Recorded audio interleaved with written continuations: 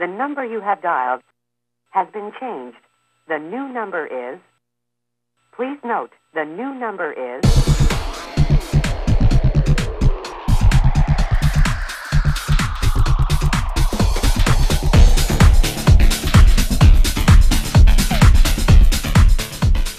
G'day team, welcome to the Galactic Federation. The key word is motivation if we're to springboard our society into a sustainable future by 2012. Jump on board, strap yourselves in. Today is a day for Millicom, positive global solution. Let's head down to Earth Sanctuary and visit Danny.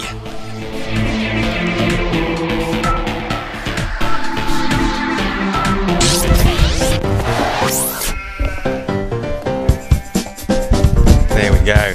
How's that? You little cracker. Look at that. Magnificent. I love seeing that windmill. Just in motion everywhere we go. How's everyone doing? I hope you had a wonderful weekend. Welcome to Federation TV. This is Project Bluestar.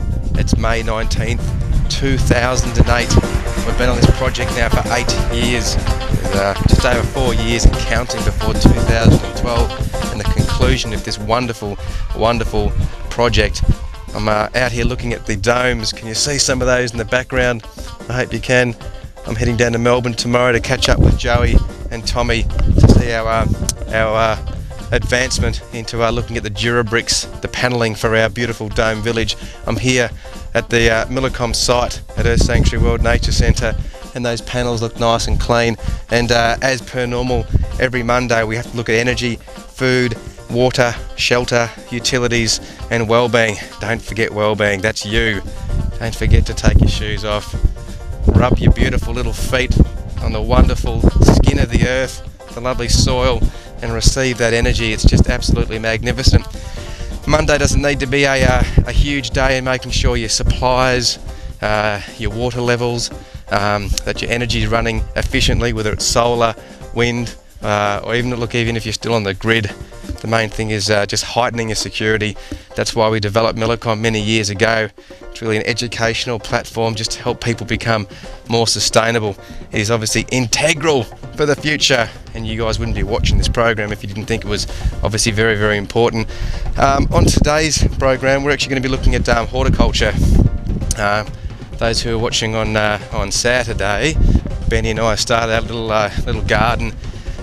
We're used to growing veggie patches with soil, but we're going to try and upgrade that little level to hydroponic veggie patch, so we can gain greater insight into hopefully growing more food with less resources. We're not too sure if we can bring too much soil. I hope you can hear me through the wind there. Too much soil into the actual village itself. So if we can create a beautiful veggie patch with just using basic essentials such as minimal amount of water to increase our harvest, that'd be just magnificent. So hydroponics program that we'll be investigating today. It's been a bit of a cracker last week with some huge news as far as the climate's concerned around the planet Earth. That 7.9 earthquake in China is going to be affecting people for a long time, as did the 2006 tsunami throughout the Indian Ocean. There is still obviously causing grief and hardship to a lot of people around the world, and I guess that's what we try and remind people. And many years ago, submissions to the government was to remind people of the need for mitigation in the area of climate change. $1 spent will save you about $7, and it's going to be completely necessary if we choose to survive in the future, is to look at sanctuaries and development areas where our good people can go in the event of natural disasters worldwide. Tommy's in Melbourne at the moment. Good on you, Tommy. How you going, Joey? I'll be seeing the boys tomorrow, which will be fantastic, and Tommy and I head down to Melbourne and back up to Darwin, the top end of Australia, where Tommy and I are graduating. We finally get our diploma in paramedical science, so we get to wear the big hats and piff them all over the place. That'll be very interesting. So that's this week, and we'll continue on with Fedtv in the top end of Australia. Then later in the week, I'll be visiting Joey and Tommy again, or sorry, Tom and I visit Dad again in Melbourne to continue on our work with our climate change village, which is just an absolute cracker. What a fantastic project to be involved in, and those out there with any ideas or discussions for villages which need to be shut off completely from the environment, just keep flowing them through.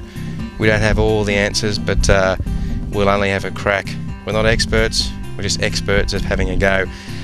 Climate change warnings on millicom.com, guys. 5 million now estimated to be homeless due to that huge earthquake in China. It's a lot of tents, it's a lot of tucker, it's a lot of water that needs to be shipped in from somewhere.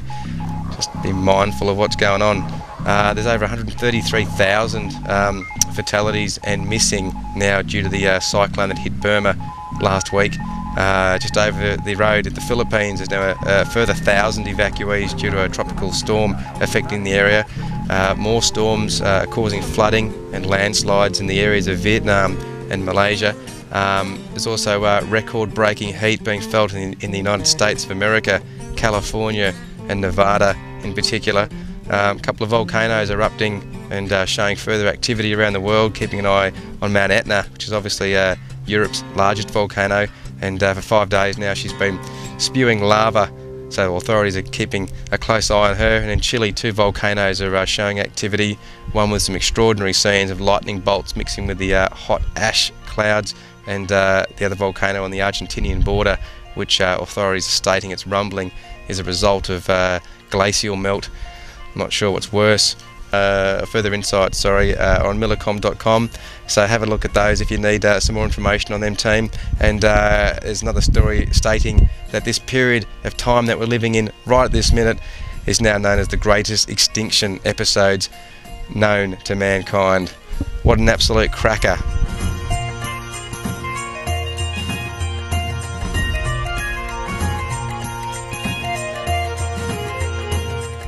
Let's go into a Millicom Insight, hydroponics. See you tomorrow.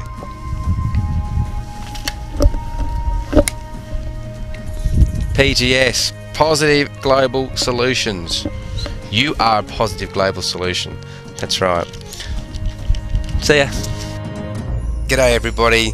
Welcome to another Insight for Millicom Positive Global Solutions. Today, it's hydroponics.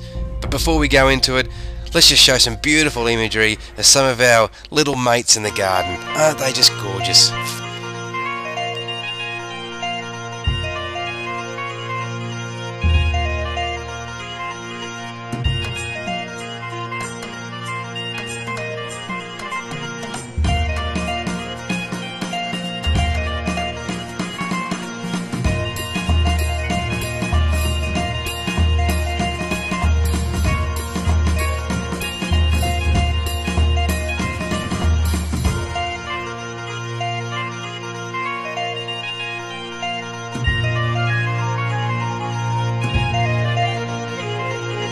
Oh, just fantastic. I love these little fellas.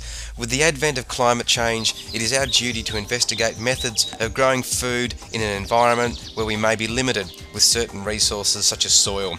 The name hydroponic comes from the Latin term meaning working water and is essentially the growing of plants without soil. When most people think of hydroponics, they think of plants grown with their roots suspended directly into water with no growing medium. And a medium is simply just what the roots are growing in. This is just one type of hydroponic gardening, but there are literally hundreds of different methods and there are pros and cons for each. In hydroponics, the plant only receives what you give them. You have complete control over the pH, the nutrients and nutrient strength. With soil, it can sometimes be a guessing game due to nutrient quality. Now, as global warming continues, it essentially means we are moving into a future of an unstable environment. So we need to look at a variety of methods that we can continue growing our food.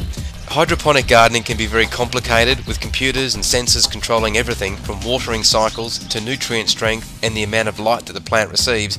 But on the other hand, hydroponics can also be incredibly simple. A hand-watered bucket of sand with a single plant is also a method of hydroponic gardening. Most hobby-orientated hydroponics systems are somewhere between the two extremes. The average home hydroponic system usually consists of a few basic parts: a growing tray, a reservoir, a simple timer-controlled submersible pump to water the plants, and an air pump and an air stone to oxygenate the nutrient solution. Whatever the scenario, hydroponics is definitely a way for the future. Let's give it a crack, team. Why not?